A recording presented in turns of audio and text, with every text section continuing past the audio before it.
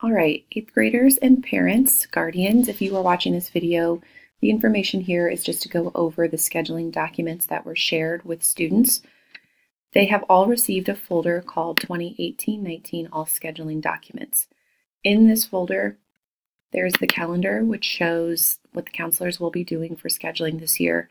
You'll see the first week on the calendar is the week of MLK Junior Day, where we are going to the middle school Tuesday, Wednesday. We'll be in actually it's not going to be the library, it should be the band room, I believe, this year, from 3:30 to 6:30 p.m. to answer questions. If you'd like to come with your student, you have anything you need from us, we'll be there. And then we've scheduled for Friday to be back at the middle school, where we're going to be sitting down with every student one-on-one for about 5 minutes, going over their signed green schedule.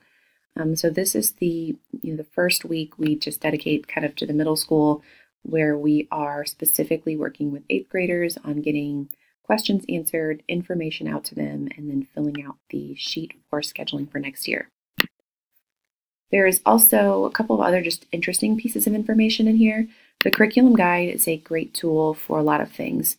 For starters, the first 18 pages is a list of courses we offer, required courses and elective courses within each department. So it should be alphabetized by department. Every course is listed in here that we offer. If you want to read anything else about those classes, this would be the place to go to find that information. Once you get to about page 20, there's just some other information we share in here. So college and career planning, selection of courses, schedule changes, that's going to be right here. Course load and attendance information if it comes to potentially graduating early, and kind of the caseload, the course load that students carry. Information on Central 9 if you want to look anything up for that program. Non-discrimination policy, different academic opportunities that are available at the high school. And then on page 19, I guess it is, we've got the Core 40 requirements, as well as the Academic Honors and Technical Honor Diploma requirements. So at Beech Grove High School, students are enrolled for about 16 credits per school year, which means at the end of 4 years, they could have earned up to 64 or more credits. For the Core 40, the minimum requirement is 40 credits, including 8 credits in English, 6 credits in math that must include Algebra 1, Geometry, and Algebra 2, 6 credits in science that must include biology, 2 credits of physical science, 2 additional Core 40 approved science courses. And if you look in the curriculum guide in the science department, that's all clarified there, which courses qualify for the Core 40 sciences. 6 credits in social studies, where students must earn U.S. history, U.S. government, economics, and world history. And then directed electives, it says 5 credits, but that's just to get you to 40. We've recently changed away from the 55 rule and said that each student must opt in and kind of select a pathway each school year, match some of their directed elective courses with what their current interests are. So freshmen take Preparing for College and Careers and Consumer Economics. Sophomores take Career Information and Exploration. And then we do have conversations each year with students to choose classes that directly relate to their interests. So those directed electives are conversations that we'll be having with students each year. The state requires that directed electives come from certain categories, and some of those categories include world language, fine arts, and career and tech ed, but we also have a lot more to offer at Beech Grove High School.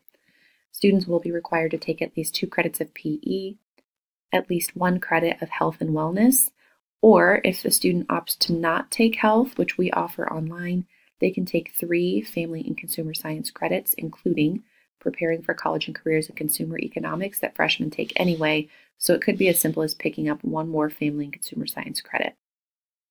And then again, the other fillers are called electives. So once a student reaches 40 credits, that doesn't necessarily mean they're good to go and they can just graduate. However, at Beech Grove High School, we offer a ton of opportunities and electives each year, so most of our students graduate with well over 40 credits.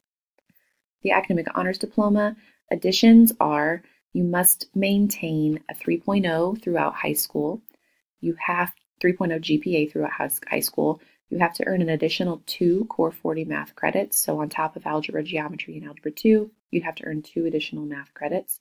You have to earn 6 to 8 world language credits. So you could take 2 years of French, 2 years of Spanish. That would be your 4 fulfillment, or you could take 3 years of the same language.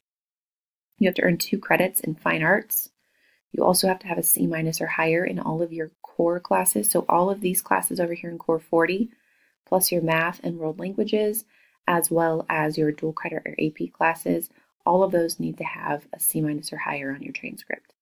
Technical honors is going to be for a student who maintains a 3.0 as well as a C- or higher in all classes and completes a pathway through a technical program like C9. There's also information on college athletic eligibility through NCAA or NAIA. Mrs. Shively, myself, I am one of the lead counselors that can communicate with you if you have questions about athletic eligibility, if that's something that you think your student will be pursuing is participating in sports in college. Beech Grove High School graduation requirements, which again, right here it says 55 total credits. That's no longer required. The pathway options, the directed electives options, that's explained right here. Here's our grading scale.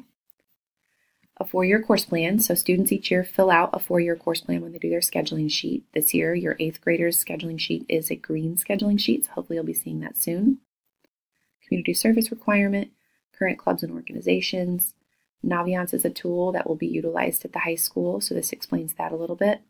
And then at the end, there are some different pathways that we've asked students to kind of opt into, and it kind of gives some different ideas of jobs that are available depending on your education level when you've completed high school. So this is the curriculum guide. It's in the folder that students have. There's also the course code sheet that shows all of our current classes and the course codes that apply to those. C9 programs, courses that have prerequisites. So for freshmen, that's really not something they need to worry about unless maybe in the music program. But as they get older and are choosing electives, they might need to reference this sheet to determine if they are qualified to take a class that they're interested in taking. Again, we've looked at the schedule. And then our math department, science department put out offerings and sequences that show what class order you could potentially take depending on your plan. So after high school, are you planning on going into a 4-year degree with calculus needed? And these are questions that counselors can help answer, but it does give a sequence of math classes that would fit your post-high school plans, and the same thing for science. So this is the generic documents that apply to all students. And then in the current 8th grade folder, there is a newsletter shared specifically with freshmen that gives information just for you to read over and kind of be familiar with. We'll go over this a little bit when we do the classroom lessons at the middle school. Just sort of gives dates, names, email addresses, specific high school individuals and terms that you might need to know, hopefully to get familiar with before next year when you start 9th grade. There's also a letter to parents and guardians with information about upcoming planning for scheduling, which does include a middle school visit to the high school before the end of the school year. That date has not been selected, but it should be after ISTEP, so probably in May. And then a copy of the scheduling sheet. So every student will be sent home with one of these 2-sided documents. It should be green. We need them to fill that out, look over it with you, get a parent signature on here, and then this box is what classes they're wanting to take as a freshman. The 4-year course plan just asks them to jot down the classes they believe they're going to be taking as 10th, 11th, and 12th graders. So if you have any questions, you can find your counselor's name and email address on here. If you would like to reach out throughout this week or anytime before the end of the school year, that'd be the best way to get a hold of the counselor, is just looking up the email and sending that out. Please feel free to join us Thursday, January 18th from 3:30 to 6:30 at Beech Grove Middle School. If you would like to come in and have any questions answered or go over the scheduling sheet, we should be there to help you with that. Thanks for watching.